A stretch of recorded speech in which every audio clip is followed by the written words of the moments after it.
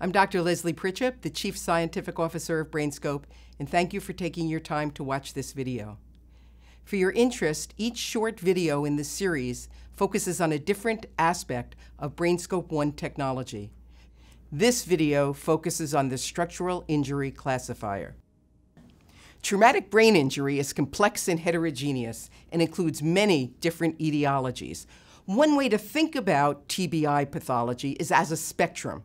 All the way to the left, we have intracranial injury or bleeds, and all the way to the right, we have mild concussion or functional injuries. In this video, we're going to focus on that part of the spectrum visible on CTs, and that's structural brain injuries. Assessment of brain injury tends to be multidimensional. It requires multiple inputs that enable the provider to make clinical determinations. BrainScope One adds 2 objective EEG-based biomarkers to the process of evaluating traumatic brain injury: the Structural Injury Classifier, the likelihood of brain injury being present, and the Brain Function Index, the probability of functional brain impairment. What happens to the brain when you hit your head? Head injuries, even when the patient presents as mild, can result in many different kinds of injury to the brain: contusions, hematomas, subarachnoid hemorrhages, diffuse axonal injury.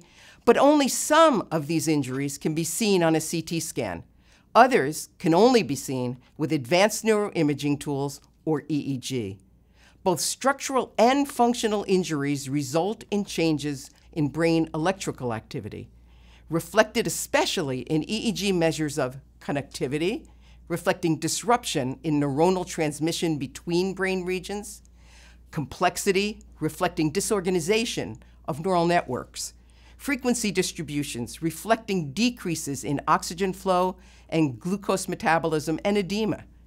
BrainScope's EEG biomarkers are uniquely sensitive to what happens to the brain with a head injury.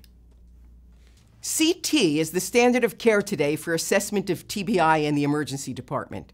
Approximately 85% of head injuries presenting to the emergency department receive head CTs, and yet greater than 90% of those are found to be negative.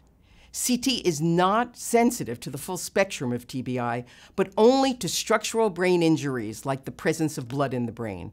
Advanced neuroimaging tools are sensitive to abnormalities in brain function not visible on CT scans.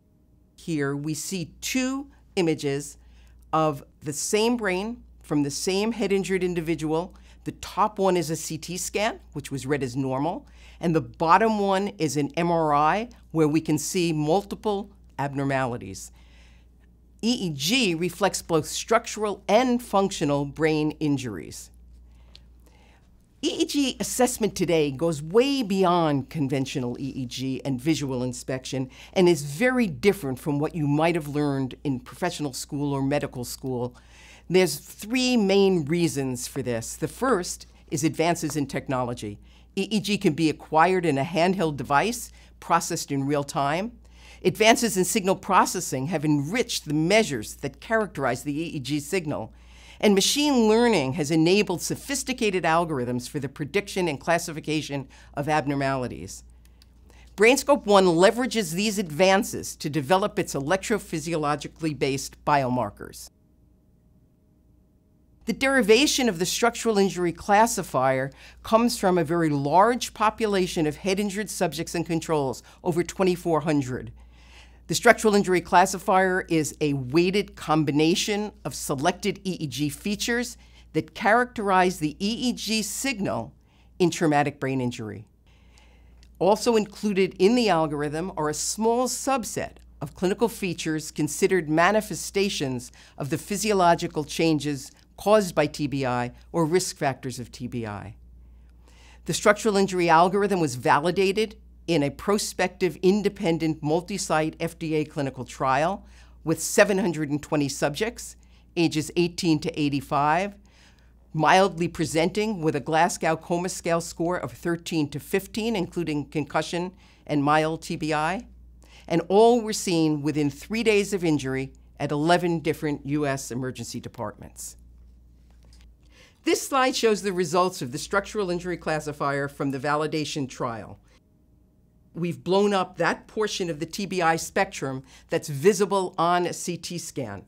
We see that the sensitivity to anything positive on CT is 97%, with a negative predictive value of 98%. As we move to the left of this bar, we get to 1 cc of blood, the smallest amount of blood that can be reliably detected on a CT scan. And we see now that the sensitivity jumps to 99%.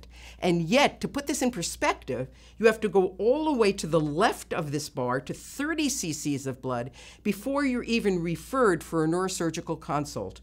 So BrainScope One is sensitive to brain injuries visible on a CT, even when they're the most mild and the least amount of detectable blood. Sensitivity to intracranial brain injury, that's any blood greater than or equal to 1 cc, was extremely high to even the smallest amount of measurable blood. Outstanding negative predictive value of 98% adds confidence to your ability to determine whether somebody requires a CT scan or not. This slide shows the full performance metrics for the Structural Injury Classifier in the validation trial. And here we see sensitivity, specificity, negative predictive value, and positive predictive value for the 720 patients in the trial. On the top row, we see the binary output. That's the output that tells you likely CT positive or likely CT negative. When we add the third category, equivocal, and now look at the ternary output, CT positive, CT negative, or equivocal, we see that we now bounce the sensitivity immediately to 97% and almost 99% when we're looking at those that have 1 cc or greater of blood. The specificity was well above that of standard CT decision rules like the New Orleans criteria or the Canadian CT head rule. And details of the study are published in the Journal of Academic Emergency Medicine by Hanley and colleagues in 2017 and discussed in a separate video in this series. BrainScope One provides one of 3 actionable results. The device screens are seen here on the left as positive, likely brain injury present, negative, likely no injury visible on head CT, or equivocal, consider further observation and evaluation. Equivocal is akin to that used standardly now in medical practice to identify those that are close to but not over the positive threshold, like a pre-diabetic or pre-hypertensive condition. How do we integrate BrainScope One Structural Injury Classifier results? The Structural Injury Classifier aids in the more confident clinical decision for CT scan in mildly presenting head-injured patients. It provides an objective biomarker for the likelihood of a structural component to the brain injury. Extremely high negative predictive value adds confidence to the decision not to scan when the Structural Injury Classifier is negative. Extremely high sensitivity to any abnormality visible on a CT adds additional information to the assessment of the need for a CT scan when the Structural Injury Classifier is positive. When the Structural Injury Classifier is equivocal, the patient was not positive, but was so close to the threshold that you might want to require additional observation or evaluation. Specificity was multiple times higher than that of standard decision rules, such as the New Orleans criteria or the Canadian CT head rule.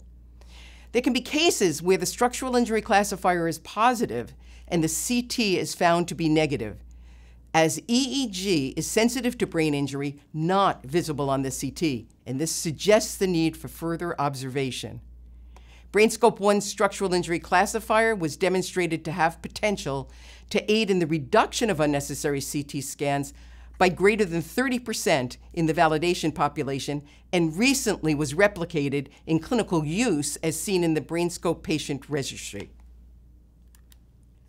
This last slide just reminds you of the BrainScope One core labeling elements. BrainScope One is FDA cleared. The indications include those who are head injured, with Glasgow Coma Scale scores between 13 and 15, including concussion and MTBI, seen within 3 days after injury and ages 18 to 85 years. Thank you for your attention in watching this video, and I encourage you to look at other videos in this series.